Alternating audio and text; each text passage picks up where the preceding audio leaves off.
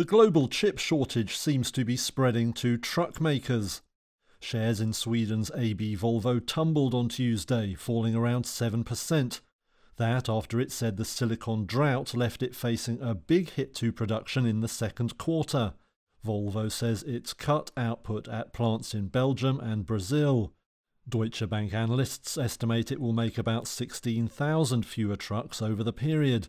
Other analysts put the hit to earnings at over $400 million. Volvo says it now has little visibility into the chip supply issues.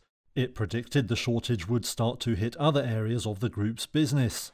Semiconductors have been running short as consumer electronics brands mop up available supply amid booming demand.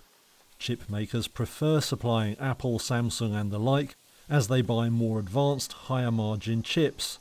Car brands including Ford, Volkswagen and Honda have all suffered hits to production as a result.